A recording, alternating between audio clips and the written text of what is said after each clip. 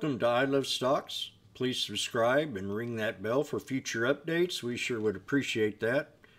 Today I'm going to do a review on a review I did on the 8th, and that's going to just be on Tesla alone. I was counting on it to break 1,000, and that's what we did. So we're going to take her straight to the website, and everybody knows that I've been very bullish. It's one of my bullish bearish trades of the year, but actually it's been probably the strongest bullish trade of the year, even during the corona crisis. And we've had a lot of doubters out there, but I've got to tell you, only people with money are going to buy these cars. Money's not a problem. You always got to remember that. It doesn't matter about oil or anything. And there's a lot, this electric car business is really going to start taking off in the next 10 years. And Tesla is years ahead of the game. So they're going to be always up on top. So let's go ahead and go straight to the news today and the catalyst that could have brought this up a little bit today. See if we can find anything in here. I always like looking at the news because that pre-market and even during the day I'm always watching the news looking for something. And here, Tesla shares surpass $1,000 on semi-truck production memo. Now, there's a new company that came out here and merged with another company called NKLA, and I also talked about that on the video a couple days ago. And I'm bullish on it too, but I'm bearish on it too. We got to wait for it to consolidate. And that stock is going to be NKLA. But for right now, this is what was the catalyst that pushed this above $1,000. Now I do believe that we're going to start building a new channel, and it's not going to go no lower than $900, and I wouldn't be surprised if not by the end of the week or into next week we'll hit 1,100 easy, and that's going to be Tesla. So I'm just going to go ahead and pull up the chart. I already drew a resistance line that I kind of counted on last week on my video that I did a couple days ago for a double top resistance break, and that was at 968.40. Well, we surpassed that big today, and that was off the memo. Start getting these big trucks down the highway. So I'm going to draw a couple trend lines in here where I think that's going to be good, and I'd start off with the yearly. I always start off with the yearly and look for supports, and I'll draw them trend lines on the bases of the candles.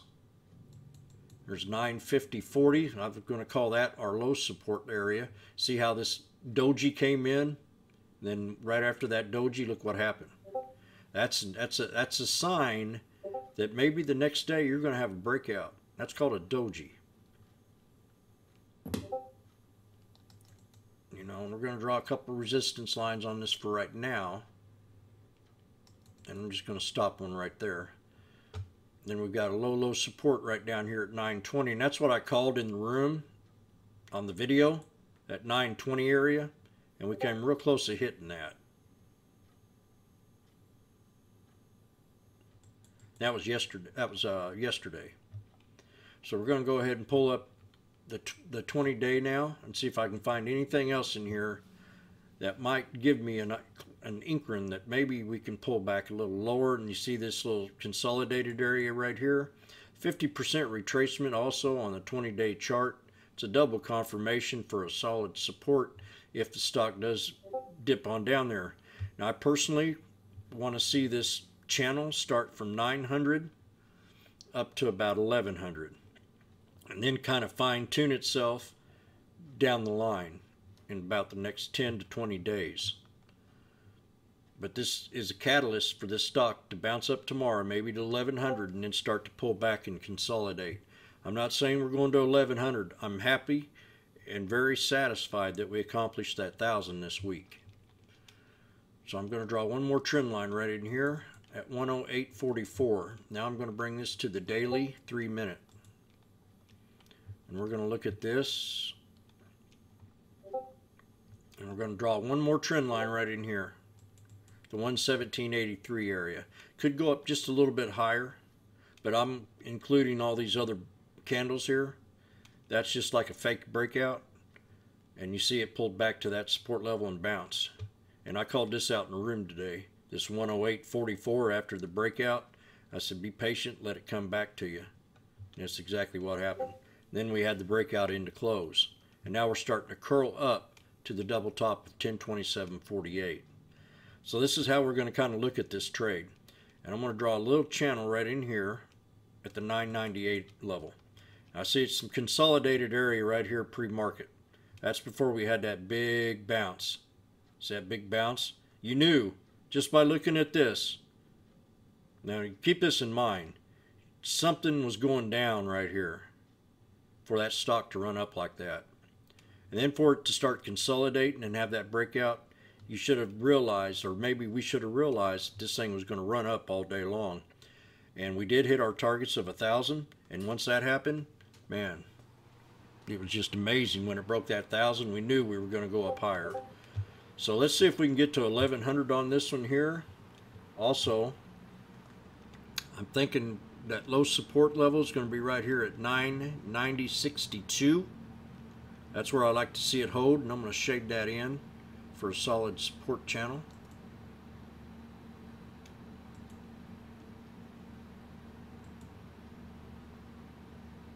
And it keeps me in mind of a strong buy just in case we get down here, or it could on a daily 1 minute. And I'm going to show you another way that I can play the dip, and that's usually off this 200 EMA, and we'll see how that thing looks tomorrow.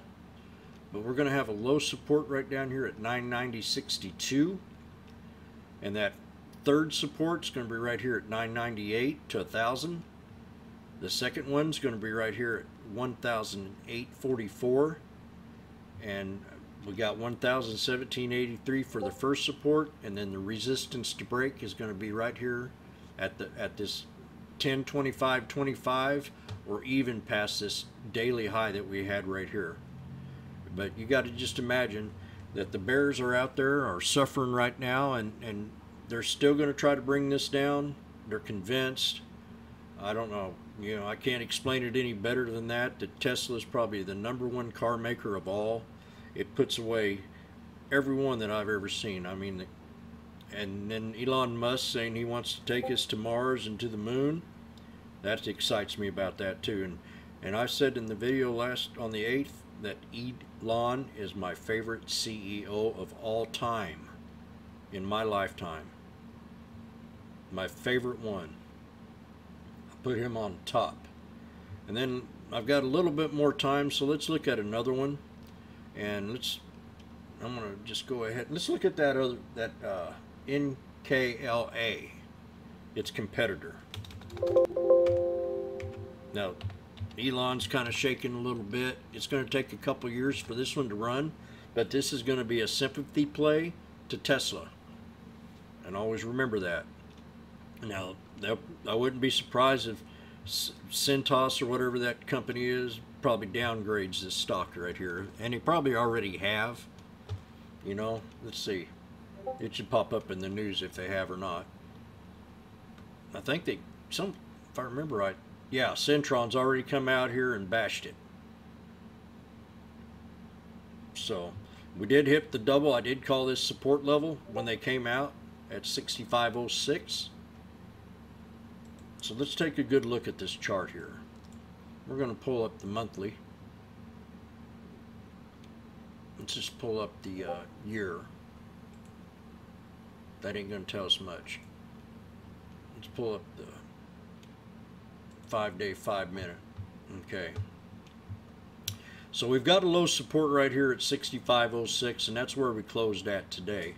Now, if you watched the video a couple days ago, I called this pullback, and we were right here at the highs, right up in here, and it kind of right around here, and I called the pullback right here at 65.06, and you could have got in there and scalped that for a pretty good chunk, for a good 20-some bucks.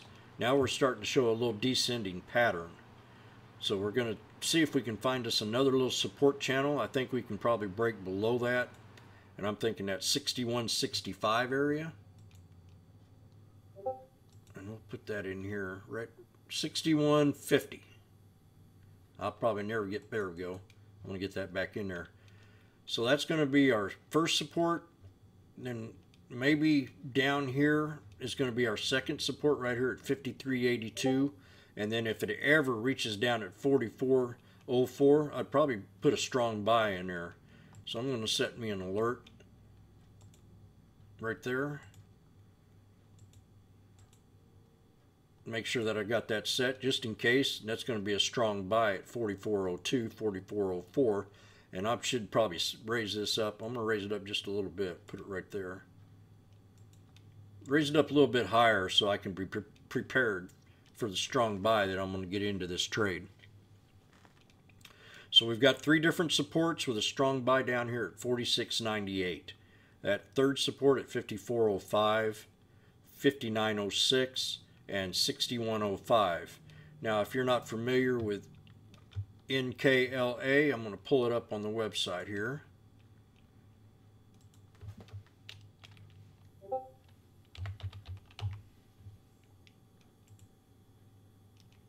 Let's see if they had any news today too. The IPO outlook in the companies and breaking down along automotive industry. Yeah, so this is like going to be a big truck. This is one we're going to have to keep on watch for sure. I really like this company. They're going to be competing with Tesla. They've got all kinds. They got the power sports. They've got energy companies. I mean, you know, it's going to be one to really watch. They've also, I think they had some kind of ski-doo or something that you can, there it is right there. Power sports, ski-doos. So yeah, keep this one a very good watch. I'm definitely interested in it.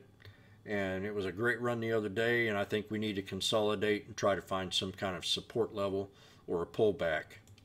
And remember, that low support down here right at 44.04, I have an alert set at 47.